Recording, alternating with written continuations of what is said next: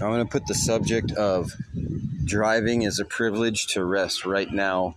Driving is not a privilege. Driving is a right, or traveling is a right. We have the right to travel. If the state converts a liberty into a privilege, the citizen can engage in the right with impunity, which means without consequence or injurious punishment. That means we have the right to travel and the states cannot stop us. And it's already been sat on by the Supreme Court.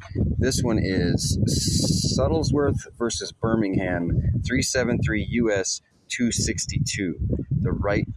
That is a right to travel. And anything that the state converts to a crime from a right it's null and void.